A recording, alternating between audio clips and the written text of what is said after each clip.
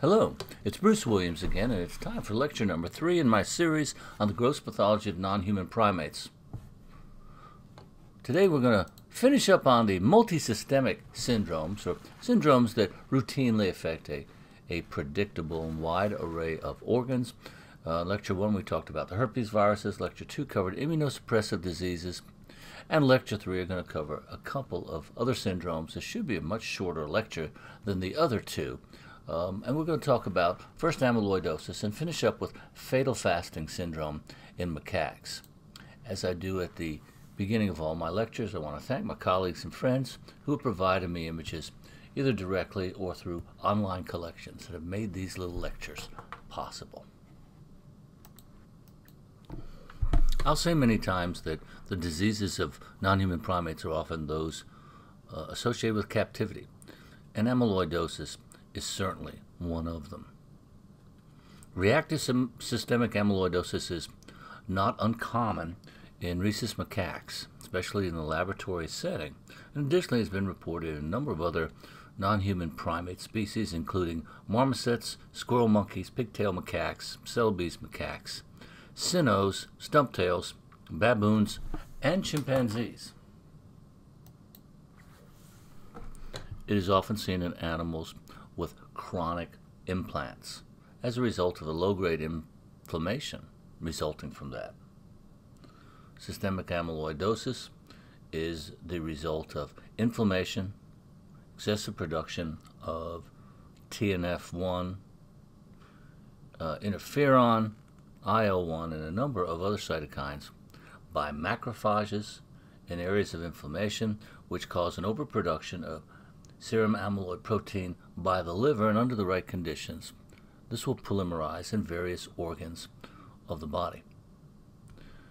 It's often seen in association with various implants, skull caps, chronic vascular catheterization, as well as underlying conditions such as various forms of osteoarthritis, retroviral infections, as we talked about in the last lecture, enterocolitis, and parasitism.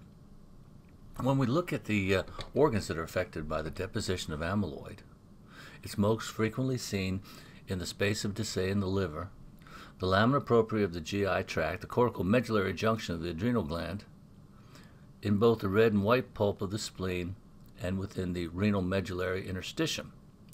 Renal glomeruli are rarely involved, except in some New World monkey species like marmosets. If we look at this particular section, there are two different livers I'm going to show you in this lecture. One associated with amyloid deposition, one associated with fat deposition. In this case, it's always difficult to tell in a two-dimensional picture, but this liver appears enlarged. It has markedly rounded edges, and it just has sort of a waxy, hard appearance to it. So if I snuck up behind you and whacked you in the head with it, I would probably knock you out and lay you out on the floor. It's a hard, large liver. On cut section, it also has that sort of waxy, hard appearance, like it wasn't very difficult to cut, like a nice hard piece of cheese. It does have sort of an orange appearance to it, like you might see in a liver with a lot of fat as well. So colors can be a little bit tricky when we're looking at hepatic amyloidosis.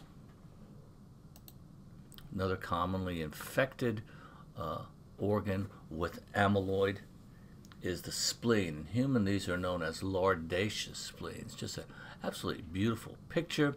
Amyloid can be seen both within the red pulp and often within the centers of the periarteriolar lymphoid sheaths. Now, not every case of amyloidosis is going to show these very nice lesions.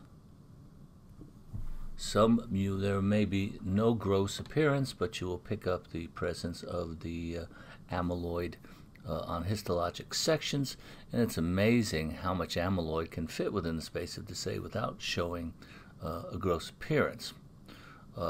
These preparations, when correctly stained with Congo red and viewed under polarized light will often show a beautiful apple green birefringence, which is produced by the alignment of the dye molecules along the cross-linked protein fibrils.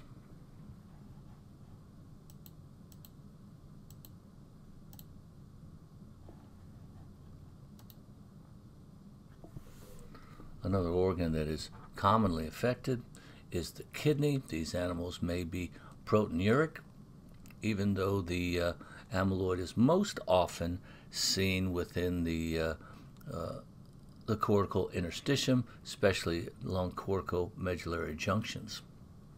I've always found amyloid to be a relatively difficult gross diagnosis. The kidneys may look slightly enlarged, they may look waxy, and the color is somewhat different, but without architectural distortion. That can also often be a judgment call.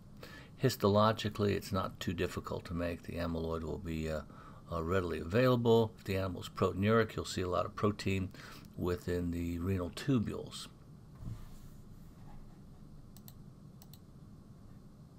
Another location, reactive systemic amyloidosis, is commonly seen is within the lamina propria of the intestine.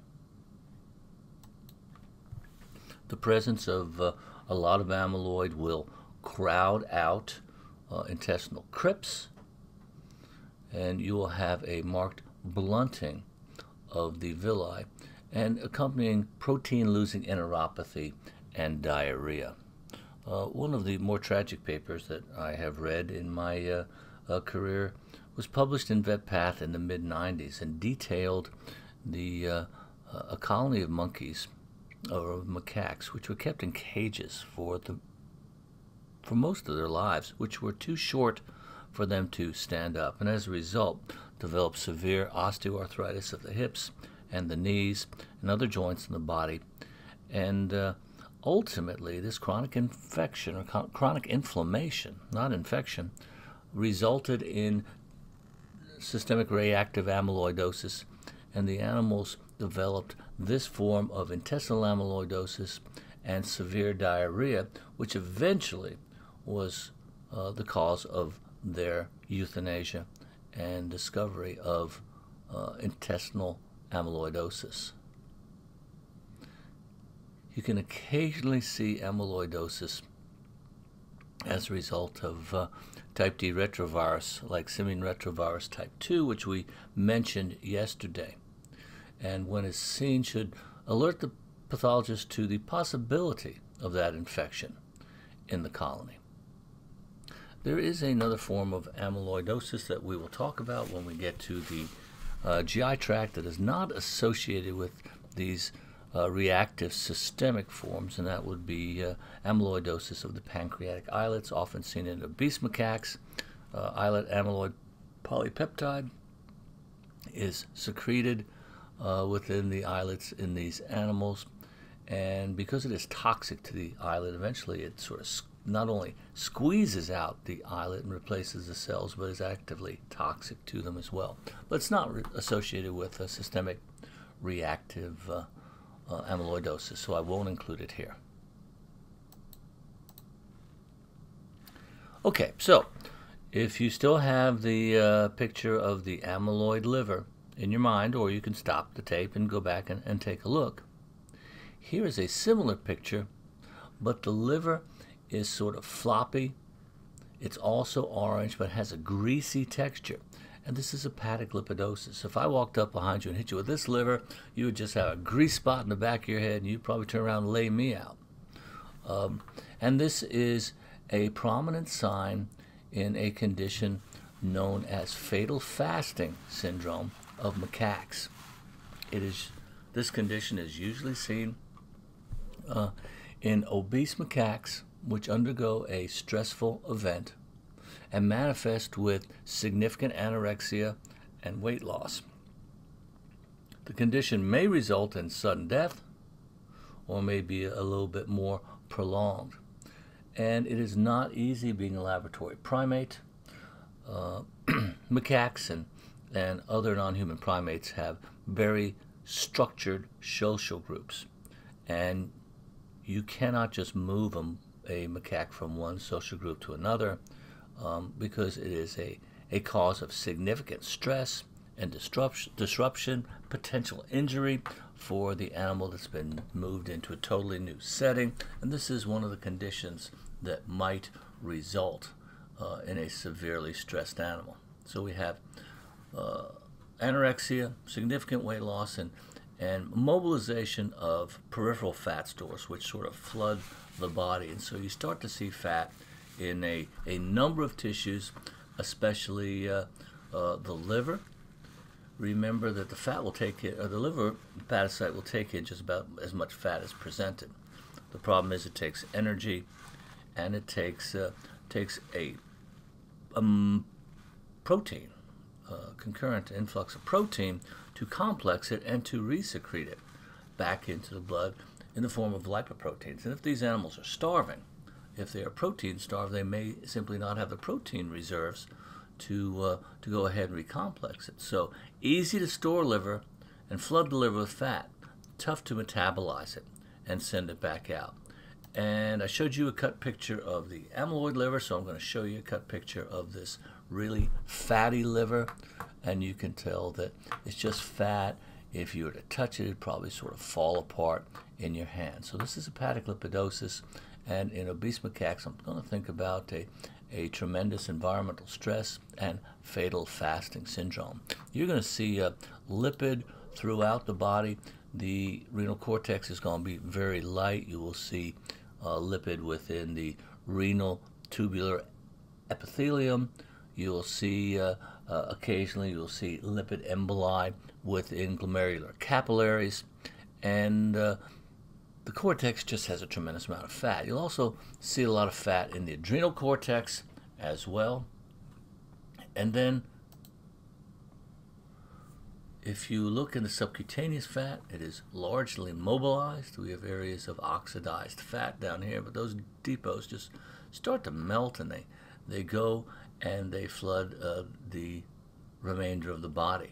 You may also want to look for pancreatitis in these animals. Okay, well, that covers the two last multisystemic syndromes I want to talk about. Our next lecture, we're going to begin going through the systems, starting with the cardiovascular system and looking at other classic diseases which affect laboratory non-human primates. Hey, thank you for your attention, and I hope you have a great day.